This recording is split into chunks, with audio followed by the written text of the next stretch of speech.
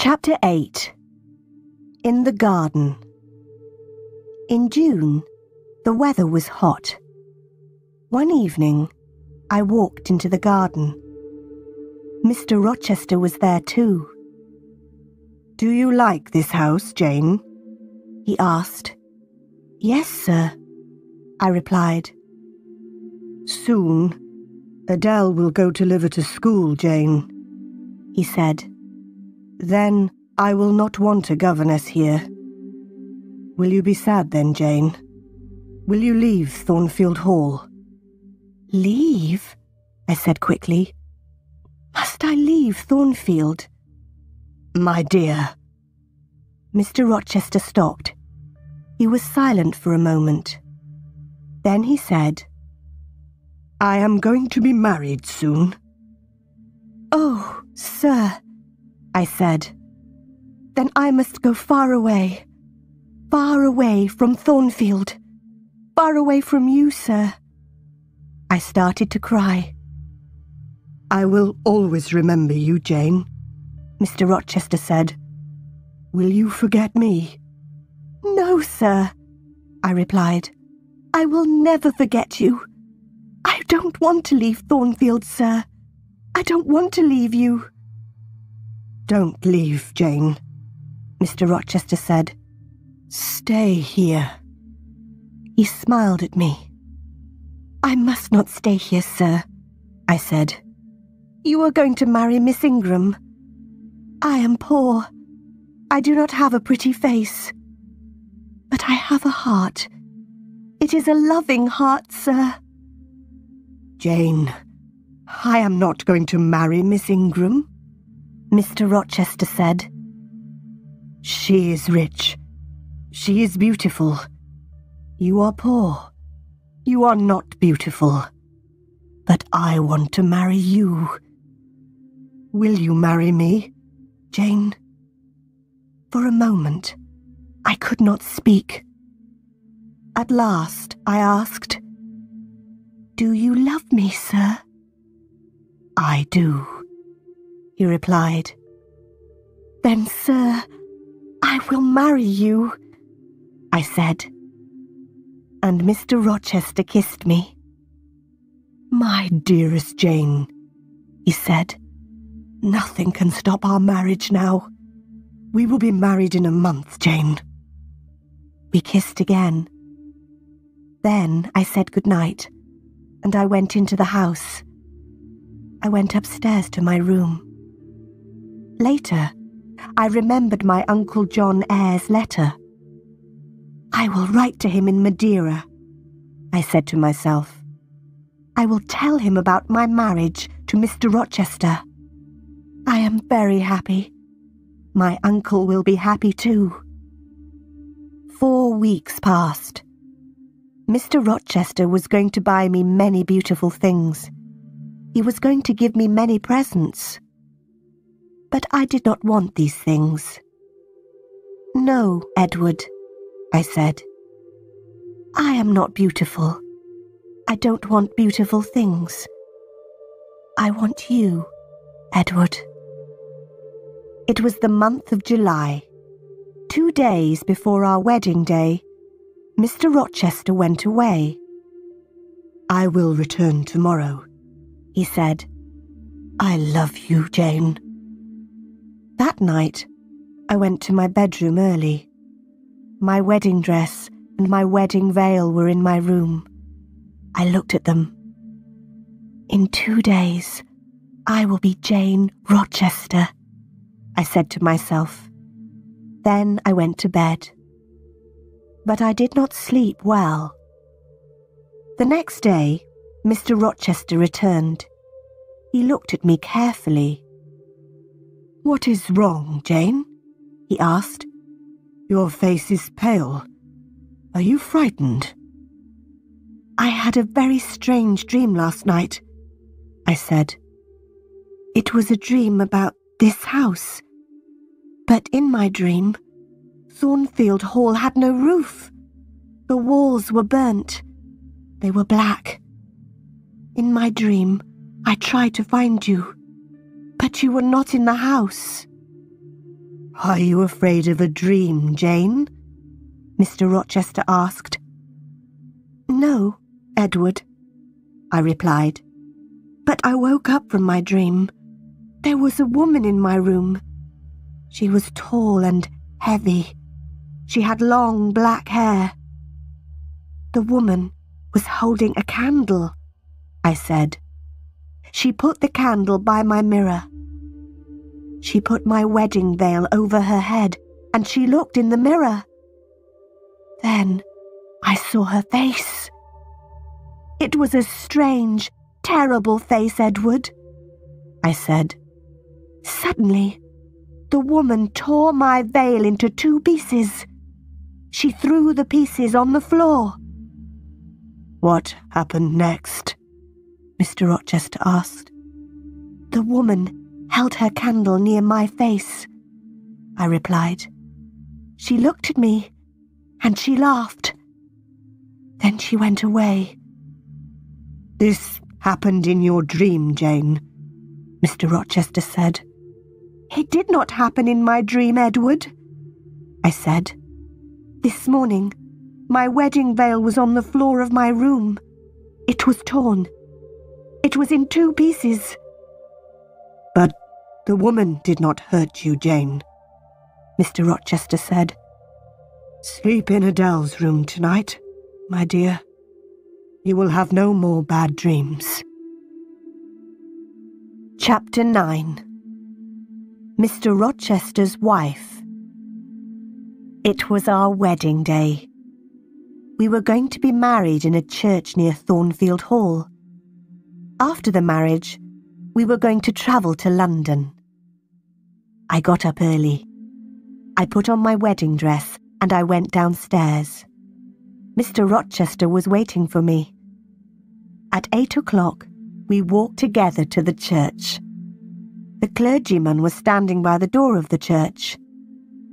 There were 2 other people inside the church, 2 men. They were sitting in a dark corner. I could not see them very well. The clergyman started to speak. At every marriage, the clergyman asks an important question. He asks the people in the church, "Is there a problem about this marriage?"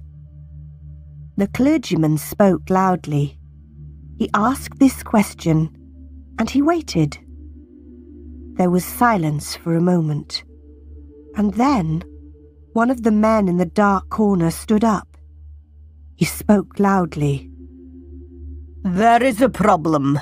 These 2 people must not be married," he said. "There is not a problem," Mr. Rochester said to the clergyman. "Please go on with the marriage." "No, I cannot go on with the marriage," the clergyman replied. He spoke to the man in the corner. "What is the problem, sir?" he asked. "Mr. Edward Rochester has a wife." Mr. Rochester turned and looked at the man. "Who are you? What do you know about me?" he asked angrily. "My name is Briggs, sir. I am a lawyer," the man replied. "I know many things about you. 15 years ago you were married in the West Indies. Your wife's name is Bertha Mason. She is alive. She lives at Thornfield Hall." "How do you know that?" Mr. Rochester shouted. The other man in the dark corner stood up. He walked towards us. It was Richard Mason. "Bertha Mason is my sister," he said. "I saw her at Thornfield Hall in April." Mr. Rochester's face was pale. For a minute, he was silent. Then he spoke quietly. "It is true," he said. "My wife is living at Thornfield Hall. She is mad. Come to the house, all of you. Come and see Mrs. Rochester. Come and see the mad woman." We all left the church. Nobody spoke. At Thornfield, Mrs. Fairfax and Adele were waiting for us. They were smiling happily. "Nobody will be happy today," Mr. Rochester said. "We are not married." Briggs, Mr. Mason, the clergyman and I followed Mr. Rochester. We followed him up the stairs. He took us to the top corridor. He unlocked a door, and we went into a small room. I had seen this room before. We walked through the room to another door. Mr. Rochester unlocked this door, and we saw a larger room. Grace Poole was sitting in the room, but another woman was there too. She was tall and heavy.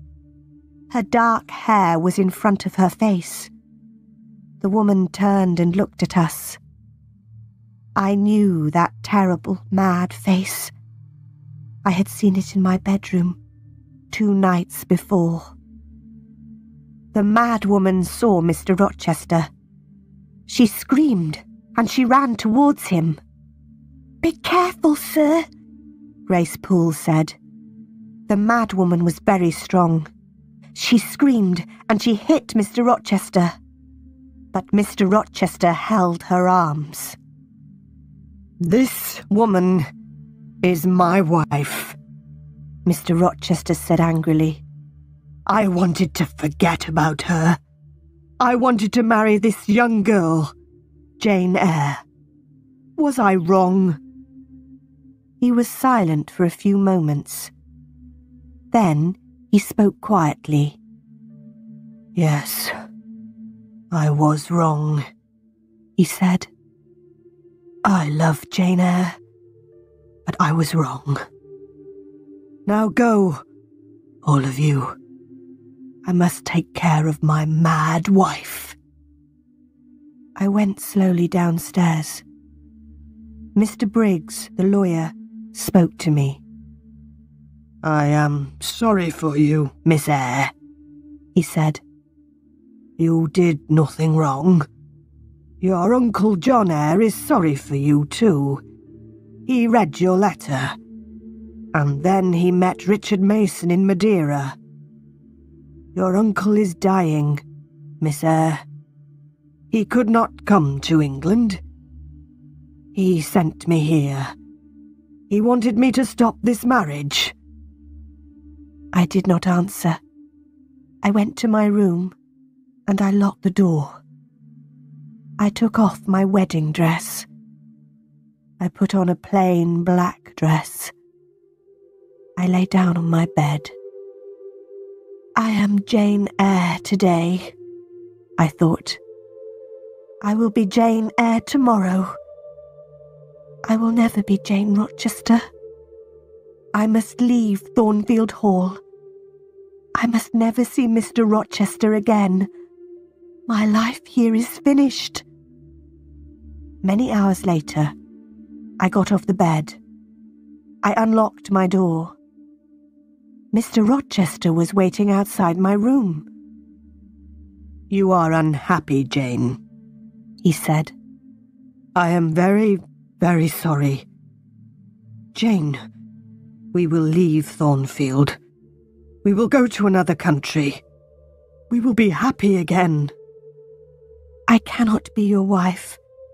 I cannot live with you," I said. "I must leave you, Edward." "Listen, Jane," Mr. Rochester said. "My father wanted me to marry Bertha Mason. Her family was very rich. I married her. My father was happy. But I was not happy. Bertha was mad. And she was a bad woman. Nobody told me about her. She was married to me, but she met other men. She was drunk every day. She tried to kill me many times.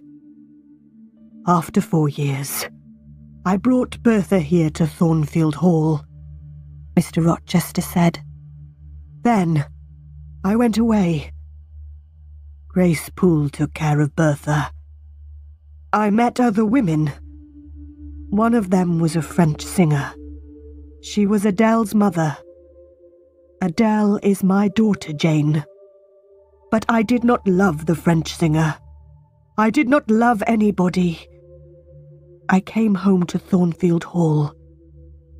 Then you came here and I loved you. I will always love you. Please stay with me, Jane. No, Edward, I said.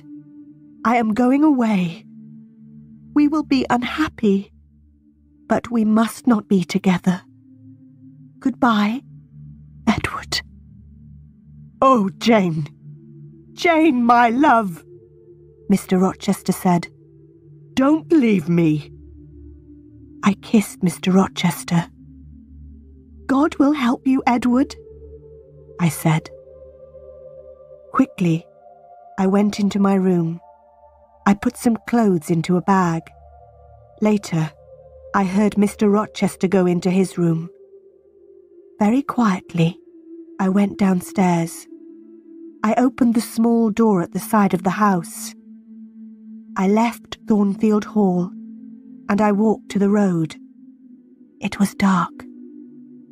Soon, a coach came along the road. I gave all my money to the driver of the coach. I got into the coach. Many hours later, the coach stopped. It was 10 o'clock in the morning. You must give me more money now, the driver said. I have no more money, I said. You have no more money? Then you must get out of the coach, the driver said. I got down onto the road. The coach moved away quickly, but I had left my bag in the coach. I looked around me. I was on a cold, empty moor. I was tired and hungry. I walked and walked. I had no money. I had no food. I walked until the evening came.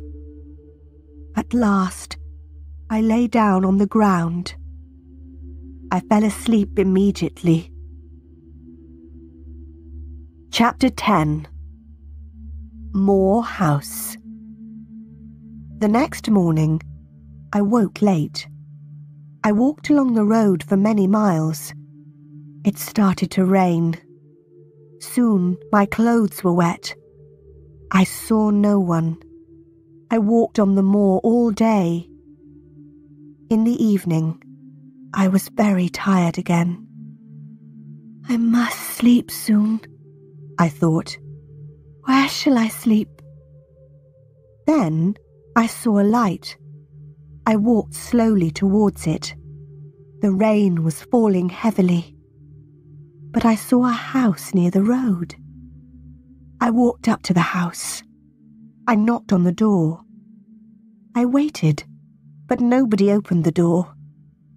I stood outside the house. I was very cold and very tired. I could not move. I am going to die here, I said. Then I heard a young man's voice. The man was standing behind me. No, you will not die at Moor House, the man said. Then he unlocked the door of the house. He took me into the house. He took me into a warm sitting room. Please sit down, he said. Two pretty young women came into the room. Give this poor woman some food, Diana, the young man said. Give her some dry clothes, Mary. Then he spoke to me again. My name is St. John Rivers, he said. These are my sisters, Diana and Mary. What is your name, young woman? My name is Jane Elliot, I said. I closed my eyes. Jane is very tired, Diana said. She must go to bed now. I stayed in bed at Moor House for 3 days. Diana and Mary Rivers were governesses. They were staying at Moor House for a few days. St. John, their brother, was a clergyman. They were very kind to me. Soon, we were good friends. One day, St. John asked me about my life. I was a governess too, I told him. And I told him about Lowood School. But I did not tell him about Thornfield Hall. I did not tell him about Mr. Rochester. I want to work, St. John, I said. Will you help me? I have a plan, St. John said. A few miles from here, there is a village. Many of the girls in the village cannot read or write.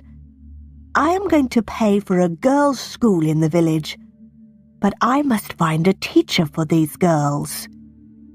I will teach them, St. John, I said. Good, he said. There will be a small house next to the school. You will live there. 3 days later, a letter arrived for St. John. Diana, Mary, our Uncle John is dead, he told his sisters. But we will not have any of his money. He gave the letter to his sisters. They read it. Uncle John was our mother's brother, Diana told me. He was very rich, but he has given all his money to another niece.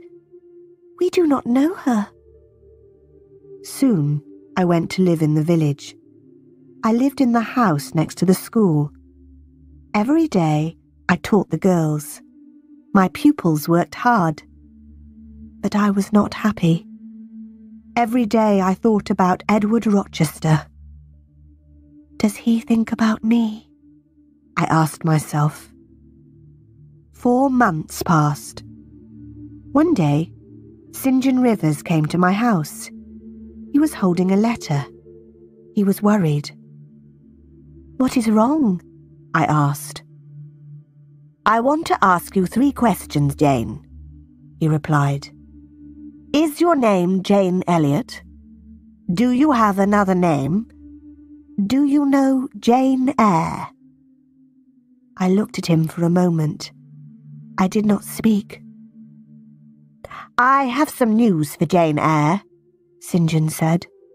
Jane Eyre was a pupil at Lowood School, and she was a teacher there. Then she was a governess at Thornfield Hall, the home of Mr. Edward Rochester. How do you know this? I asked. What do you know about Mr. Rochester? How is he? I don't know, St. John said.